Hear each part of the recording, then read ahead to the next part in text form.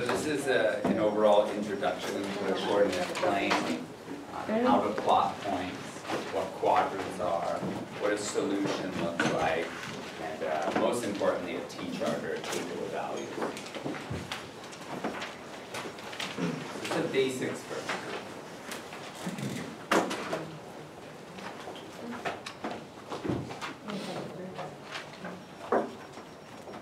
So graphing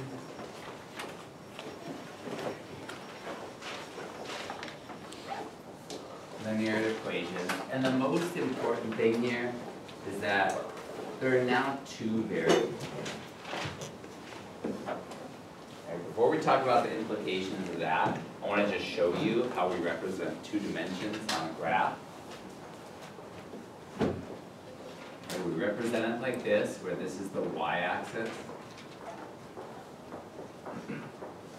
This is the x-axis. Okay. So we can call this a Cartesian plane.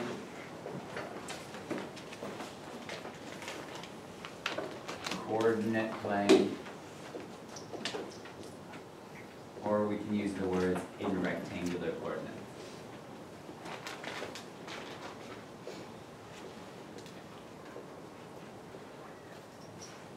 And for those we get two axes. The x-axis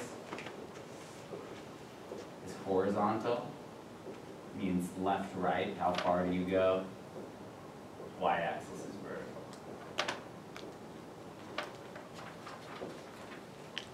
And then we have four quadrants.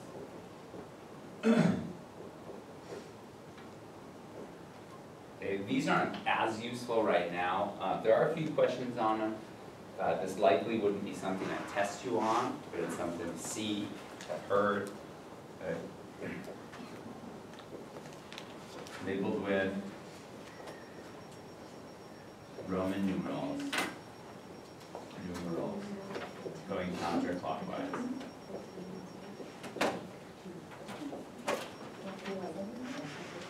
This comes in a lot more later in mathematics when we're dealing with, say, trigonometry or calculus, and the whole positive negative thing becomes really important.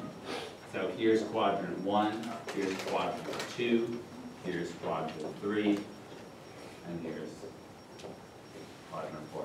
We start in this quadrant because this is the one we're most often in the real world, which is positive numbers. So x is positive, y is positive. That's why we start here with the first quadrant. A lot of things happen here where everything's positive. Okay, and then we travel around counterclockwise. Okay, and a point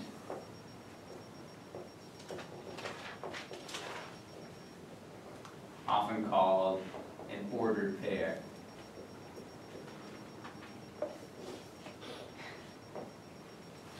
Okay, it looks like xy. Okay, where this is a left-right value. And this is the up-down value.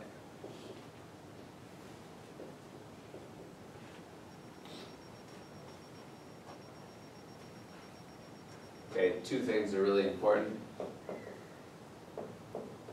The order matters. 3, 5, and 5, 3 are different locations. And this is, I mean, this whole topic is just outrageously useful in almost anything you do, right? If you're going into any sort of, working for a city or a town, everything is done on a grid, and everything is GPS locations and surveying and knowing exactly where borders of properties are. If you're doing any sort of, making an iPad program, an iPhone program, they lay an XY chart over it, and it's not like you're dragging pictures around. Well, actually, you kind of are with like all these programs like Xcode and stuff, but everything's based on coordinates. Exactly what coordinate does the button start at? And it goes down to what coordinate, over to what coordinate, up to what coordinate. If you press your finger inside that coordinate, it registers as hitting the button. The whole way in which an iPhone to text where your finger is pretty cool. It's got essentially little wires going down like this, and each one has a number, right? And it goes all the way over. And then a sheet underneath that has wires going this way, and each one has a number. Call these ones the X and these ones the Y. And whenever you press your finger, it registers on certain wires with the numbers on the X and certain wires with the number on the Y, which are two different sheets laid on top of each other.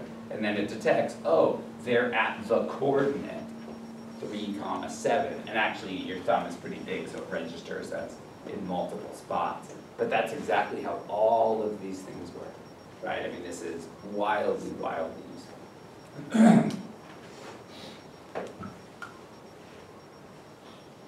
Right. So one other thing is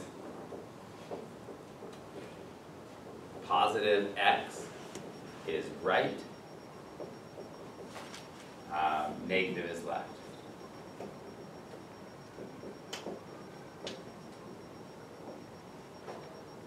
Positive Y is up, negative Y is down.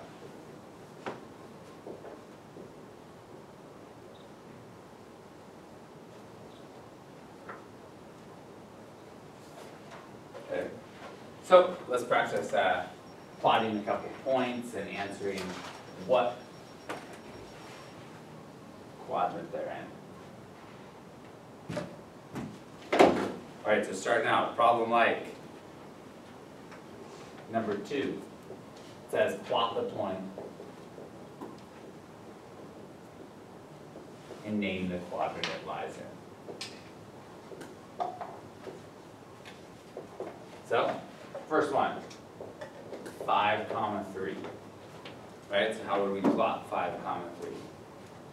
This point here is called the origin, because so many things originate from there, and it's 0, 0.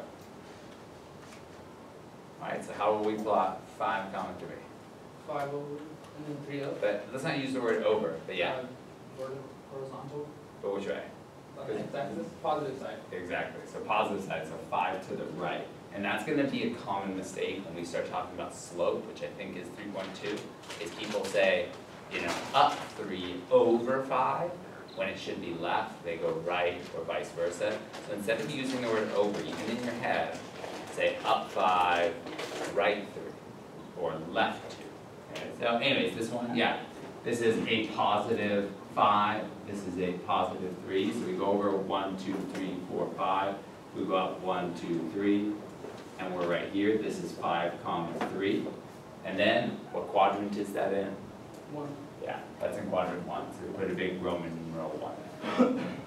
Okay, taking a point like, let's go with 6. 6 is negative 1, negative 3. Where would negative 1, negative 3 be? Somebody else other than me? Marissa? Is that novella? Yeah. Oh, sorry. Where would negative 1, negative 3 be? So negative 1 is like 1 up, 1 down. Remember, so we're starting with the X first. So X is left or right, Y is up or down. Totally okay. That way. Yeah, so left 1. This is negative 1, and then? And then negative 3 is 3 down. Exactly, so down 1, 2, 3, down negative 3. So here is your point at negative 1, negative 3. And what quadrant would that be in? I know I erased the quadrant. Third? Yeah, exactly. We start with positive, positive, and then we go counterclockwise. So 1, 2, 3. And again, we say it with Roman numerals. Okay. And then the problems after that are more of placing points on a graph. And then after that, there's actually a picture of a graph with lots of points on it, like A, B, C, D, E, F, G, H, and it says identify the points. So you're going to get really comfortable with the idea of right and left and up and down with an XY point. Okay. Now the next thing is a big idea. This is a really big idea.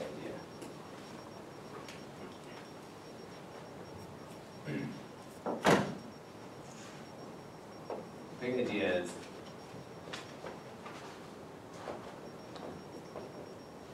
what is a solution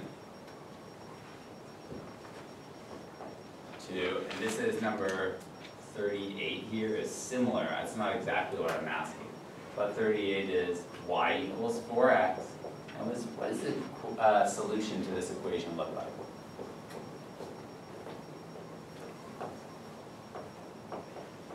And this isn't something I'm going to write out and it's going to be explicitly necessarily written, but I just want to talk about this. Okay. What does an equation, or what is the solution to this equation look like? So what does it mean for something to be a solution? It hasn't changed from chapter 2 to chapter 3. What does it mean for something to be a solution?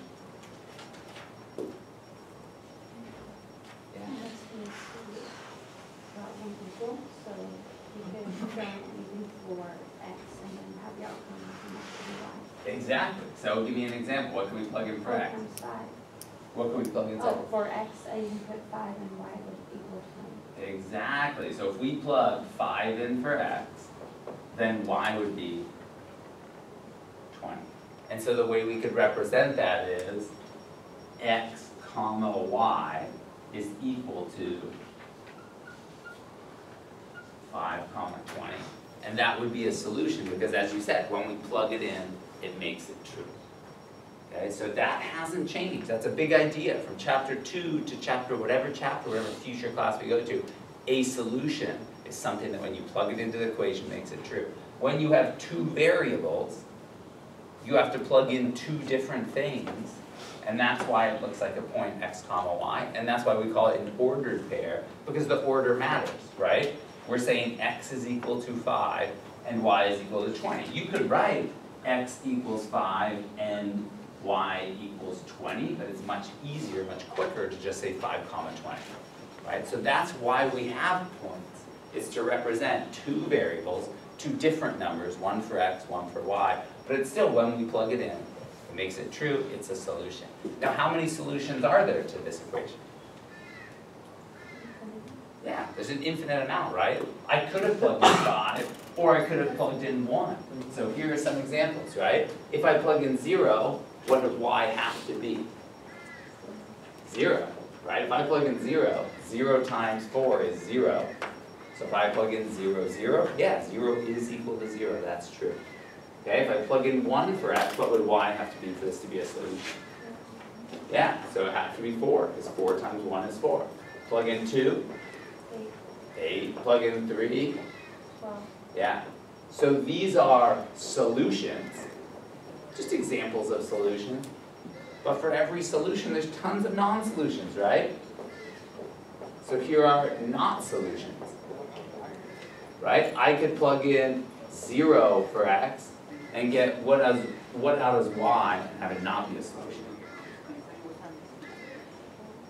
Yeah, 1, right? If I plug this in, 1 equals 4 times 0, 1 equals 0, that's not true, not a solution. Right? Emily, give me another example of something that's not a solution.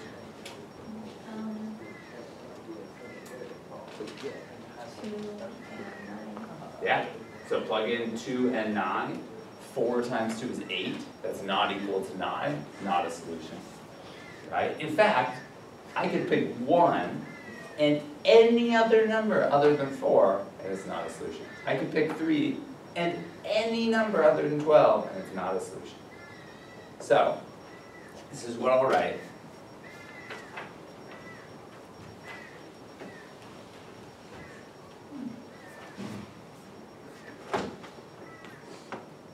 Okay. A linear equation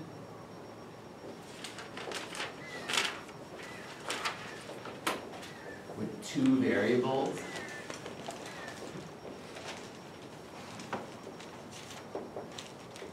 this is a relationship, or some people think of it as a restriction, especially as you move forward in math.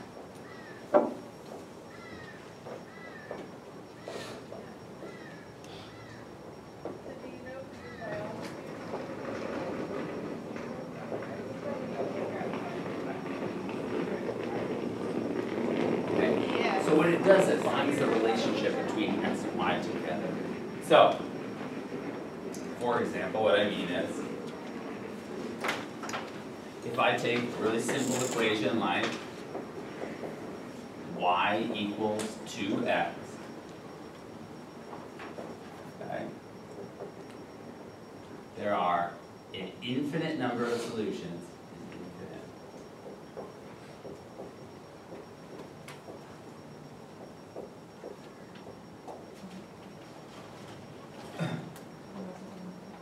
If we know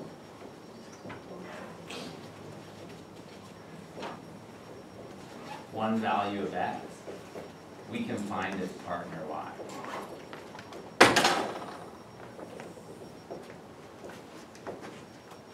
And that's a big idea. So if we know the value of one variable, the relationship or the restriction means there is exactly one partner. I like to think of it kind of like true love. It's like 4 halves with this relationship, only one partner out there out of all the numbers in the universe. There's one true love partner.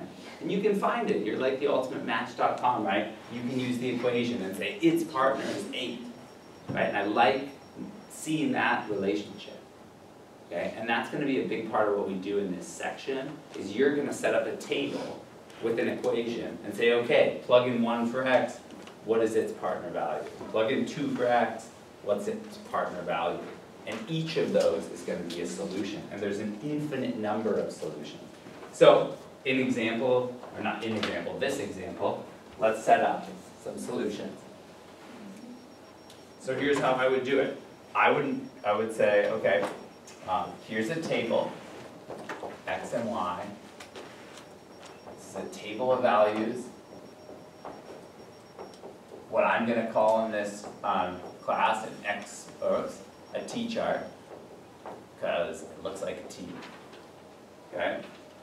This is going to be your most important tool going forward, because if you forget everything you know about graphing, if you forget everything you know about slope and y-intercept and everything, you can use this to graph every equation in the entire class. If I say graph, and I give you anything, you can use a t-chart to graph it.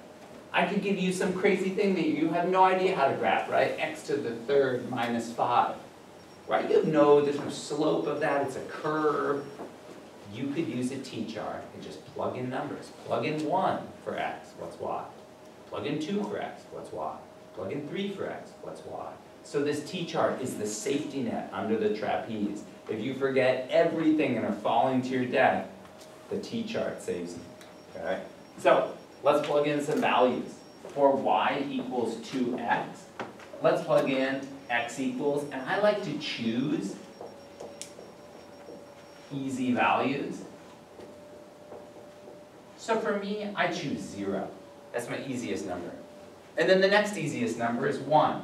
And then I'm going to choose -1. Next easiest number, 2. I'm going to choose -2. Okay, you can choose whatever numbers you want. Obviously, you want to graph these, so you don't want to choose like 100, because it's harder to graph 100 than it is to graph 0. You can put things right around the origin. So what I'm going to do is I'm going to say, okay, for x equals 1, I'm going to plug it in. Y equals 2 times, whoops, that was sloppy, 2 times 1. So that would be y equals 2. So when x equals 1, y is 2. Okay, when x equals 0, I'm going to go y equals 2 times 0, y equals 0. So I'm finding their partner values. Okay? For x equals 1. Whoops, -1 I meant. Y equals 2 times -1. Y is -2. For x equals 2 and x equals -2, plugging them in, y equals 2 times 2 is 4, and y equals 2 times -2 is -2. Okay, so we can get as many solutions as you want. You have to have at least 2 to graph a line. I would always do at least 3 to double check, because if the 3 points you found don't make a line, you made a mistake, right? right? But 4 or 5 is much safer. That way, if your 5 points don't line up, you're sure you made a mistake somewhere. Yeah. How did you get y equals 2 in the first place? So I just plugged in these values of x into the equation, right? So yeah, so I chose easy values and I plug in your chosen values of x into the equation and find their partner values of y.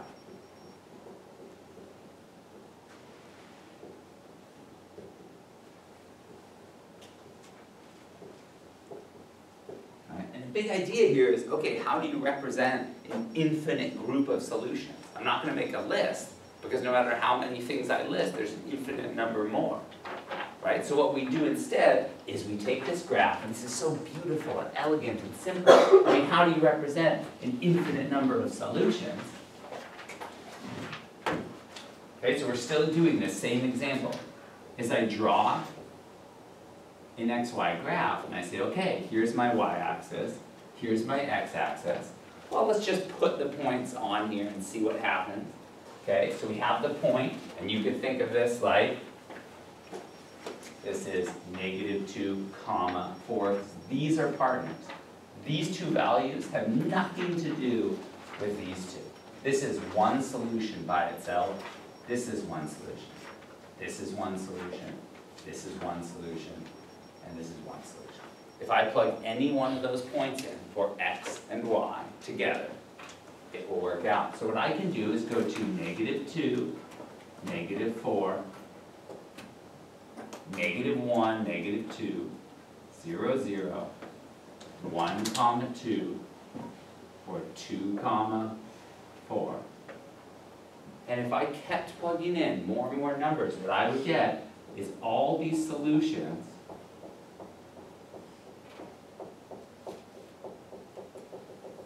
and kept plugging them in, right? It's like one of those dot pictures, you know, where the dots are so close, it starts to make like a face or a sunset, you know, and that's what's going on here. Is you have so many solutions infinitely close together, and if you found every solution, there is no empty space in between, so we represent it with a line. Where the line is just a bunch of dots so close together, there's no space between them. And I can literally take my pen and say, this is not a solution. This is a solution. This is not a solution. This is a solution, right? So anything on the line, if I plug it in, right, I could take a point right here that's -3, -6, and I could say, well, let's plug it in, and let's see if that works. Well, here's y equals 2x. So for x, I'm going to plug in -3, and y, I'm going to plug in -6. So -6 equals 2 times -3, -6 equals -6. Yes, it's a solution. It being a solution to the equation and it being on the line are synonymous.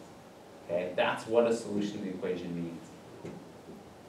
All right, so that's a big idea. I'll write it out.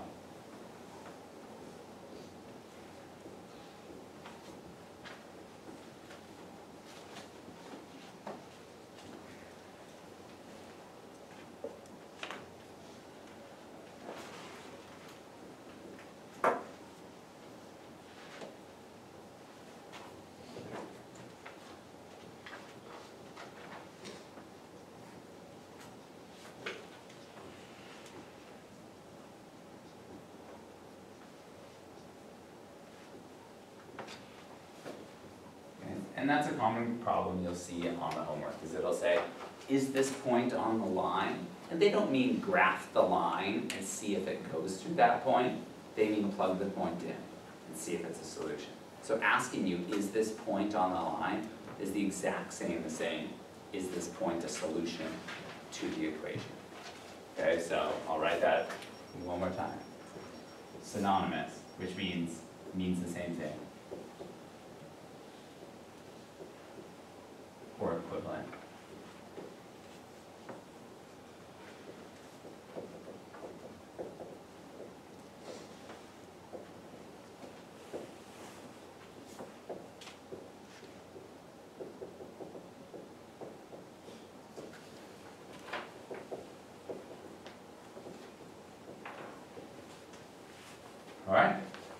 So, last thing we're gonna do is just a couple examples of this.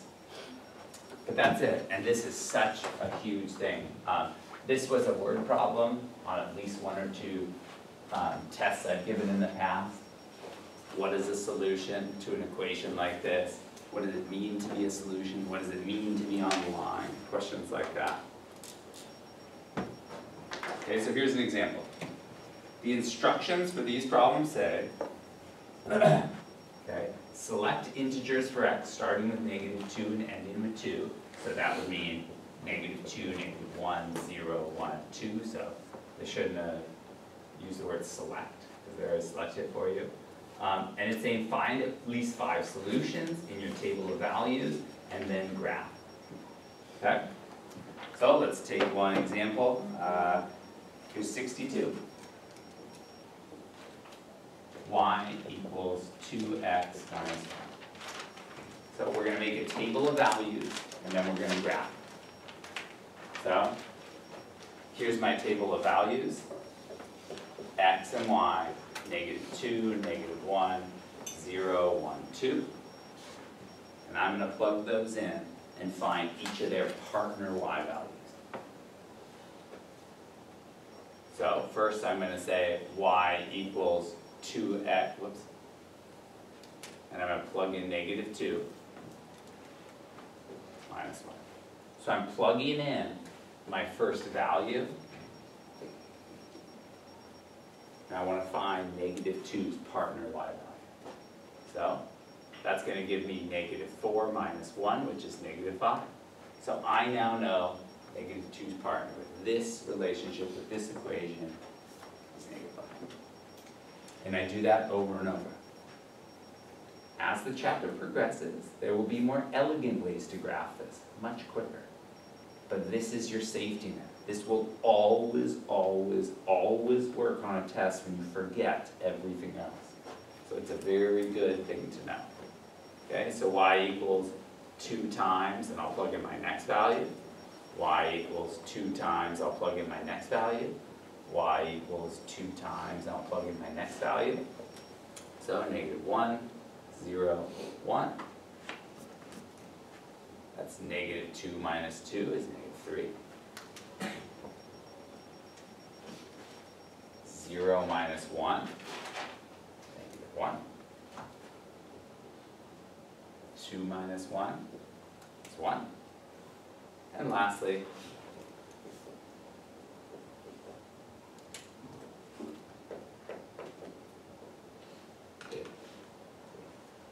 and what you'll see, and this is the idea of what a linear equation is you see the same increment. You don't need to notice this, but you see the same increment. We're adding 2 each time, adding 2 each time, adding 2. You don't need to see this right now.